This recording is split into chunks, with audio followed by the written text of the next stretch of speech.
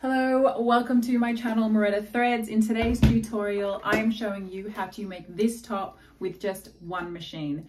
If you already know how to sew and you have both sewing machines, which is an Overlocker Serger and then this, then that's absolutely fine. I have step-by-step instructions which employ the use of both machines and have visual instructions and written instructions for you. However, if you're in the camp of you're getting into sewing, you're a beginner, and you only have access to one, I'm going to show you how we make this entire top with just one machine, and also how we're going to make slight modifications to our sewing pattern so that it goes through the lace really nicely. You might have the problem with some lace of it getting stuck in this little bit here. If you see here, that section there, that's called your feed dogs. And if your lace or materials get stuck in there, there are ways that we can avoid that, and I will show you in this tutorial. So let's get into it. To begin, print page 1 and use the measuring box to measure 1 centimeter or 1 inch. If that's correct, you can then print the remaining pages and then grab them all together and put them in a nice neat stack, making sure they're perfectly leveled over each other. You'll then remove the right hand border and the bottom hand border. You're then going to place that stack upside down to the side, grab some tape and grab page 1 and page 2. You'll notice that we did not remove the border on the left hand side and the top. That is because if you accidentally cut away too much or too little, you have a buffer tolerance here to work within. So just make sure that those little arrows connect to create an X, and then grab a little tab of sticky tape and pop that on both the top and bottom X. And you're just going to repeat that process, doing one page at a time with the little tabs. And once you have done that, then you can go in with the longer lengths of tape adjoining all the pages together. Make sure you do this after you've done the small tabs so that you can course correct if you need to. I'm then going to grab my 2 highlighters, and the reason why I'm using 2 highlighters is because if you are using a zigzag stitch, you need to add in a little bit extra seam allowance, because if you do a very narrow edge, it's going to get jammed in the feed dogs of your sewing machine. So if you add an extra 1 centimeter, it makes it much easier for you to make this project. So orange indicates the areas that we are going to add 1 centimeter, and pink is just normal, and we're going to leave it as is, and just use these highlighters to highlight the size that you want to do. I generally would do a size small for myself, but here I am highlighting a medium size top because I know that the fabric that I'm working with has a little less stretch than most stretch lace fabrics generally do. You'll also see just there that I made a mistake, and that is why it's important that you highlight and do this step, because when it comes to cutting, you're going to miss steps and make a small mistake and you'll have to recut things and waste fabric. So really just highlight and map this out so that when it comes down to crunch time, you're as clear as you can be. And this is what it will look like. So orange, we add 1 centimeter, and pink is normal. So once you've done that, you can just cut out your sewing pattern. So to begin, I am going to start with the main body of the top. So grab your lace out, and I want you to fold it twice because you need 2 layers of this sewing pattern. So I'm just getting an idea of how much I need. And we are cutting 2 layers on the fold. So place your sewing pattern on top, pop some pins in. Now remembering that orange means we're adding 1 centimeter, I am going to, just by eye, cut that layer out and visually make sure it's about 1 centimeter seam allowance. You may have seen people do a little sewing hacks where they add magnets onto their scissors that measure out 1 centimeter perfectly, which is an option. So with the bottom segment of both the front and back done, now we can cut out the top segments for both the front and the back. Both of these are cut out on the fold, and you only need 1 layer of each. Same thing here again, we're adding 1 centimeter to the orange areas, and pink is normal. You have the straps for the top, which is very straightforward. It's entirely pink, so we can just cut out the entire perimeter of this sewing pattern and you will be left with 2 straps here. With everything cut out, we can now move on to the sewing segment of this tutorial. So I recommend beginning with the top segment of the front of the top. I have it folded here still, and I'm just popping 2 pins in at the top and at the bottom, and it's worth actually putting one in the middle as well, because this shows the center front of the top. You're then going to grab some elastic as well, and that is going to be used for the shirring of that top. So flip that over and make sure that we are working with the wrong side of the fabric. I am getting that elastic and I'm beginning it at the middle of the top. And I actually recommend having a little bit more elastic to pull through as you go. So pop your foot down and then either use the manual thing on the side, or if you have a button, you can use the button and pop the needle down to secure this into place. You'll also see here that I'm adding a pin in the middle so that I have a really nice guideline, making sure that this elastic goes in nice and straight.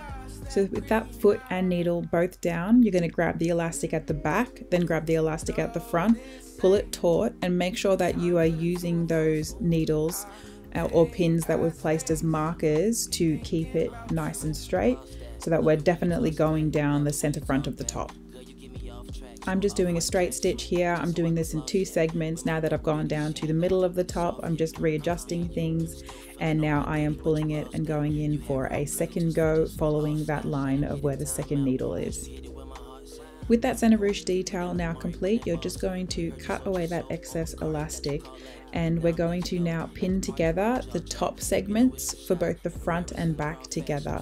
Make sure when you pin them together, good sides are facing each other so that we sew on the bad side. With that done, we're now going to attach these together with a zigzag stitch. However, before we do that, it's important that you get some scrap pieces of your fabric to get an idea of what tensions are going to work best for the fabric that you have.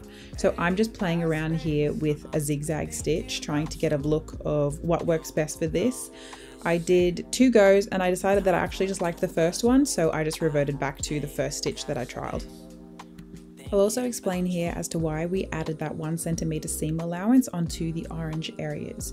So if you had not added that seam allowance, this is where you would currently be sewing, really close to the feed dogs, right underneath the foot of the machine. What is likely to happen in most machines is that it'll get jammed and stuck in those feed dogs. That didn't happen with this, luckily, but the result was still quite warped. However, if you add that 1 seam allowance, you will see you'll have a little bit of excess fabric sticking out right here, which is perfect.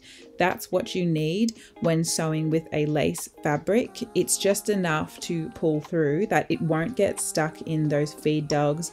Your fabric won't get wrecked, and it's easier to just pull it through, and then the finished result is a really nice flat finish, no warping. So now that I have sampled my settings and I know that I'm happy with how it works with this fabric, I'm ready to join the top and bottom segments together for both the front and the back. So when you begin, place the foot down, and then once you've placed the foot down, you can remove the pin. It'll just keep your fabric in place. And as you sew, just do your best to make sure just a little bit of fabric is poking out to the right of your sewing foot, and go slow. And with the front of the top done, just repeat that process again now for the back of the top. Now this step is optional, but if you would like, you can remove a little bit of excess of that seam allowance if you would like to do that for aesthetics. You're then going to lay out the front and back of the top, good sides facing each other, and pop some pins down the side. So just repeat the same process as before. Pop your fabric under, place the foot down, and then remove the pin, and just do that zigzag stitch along the length of the side. I'm going to do the same thing on the other side of the top. So start a little bit, remove that pin, and as we get down to this little seam here, you'll see that this seam, I made sure the top is facing down. So I'm just going to make sure that the join is exactly the same on this side. So I'm just ensuring that that top seam is facing towards me as I sew, and the underlayer is facing away from me. So after you have zigzag stitched the side seams closed on both sides of the top, you can then remove the excess little bit of fabric if you like, but that's optional. With the main body of the top now complete, we can now begin hemming the top. So just for reference, the hem allowance for this entire sewing pattern is 2 centimeters. So just grab your ruler, find that 2 centimeter mark and pop a pin in, and then just repeat that process for the entire perimeter of the bottom of the top. And then just repeat this for the back of the top and the underarms. You'll just notice here that you've pinned essentially everything except for that very top of the neckline. Now I haven't changed my settings here. They are the same zigzag stitch that I have been using throughout, and the process is pretty self-explanatory. For the bottom of the top, just zigzag stitch over the entire perimeter with that little edge of fabric popping out on the right side. Now I will say that when you are doing a zigzag stitch or even just a straight stitch on a straight piece of fabric, it is very easy. However, you'll notice here underneath the top where the underarm sits, it is a curved piece. You'll have to just do your best to manipulate the fabric, because obviously when you fold it under, it's not being folded under perfectly because it's a curved edge. So as long as the top point is 2 centimeters and the bit where that little seam connects is 2 centimeters, you can just manipulate from that top to bottom section and you'll be able to maneuver it. With the back and side seams hemmed, we can now hem the very top of our top. So do the same thing again, 2 centimeter seam allowance, and then just zigzag stitch that hem down. When you do this, make sure at the start and at the end you are finishing this bit off with a back stitch.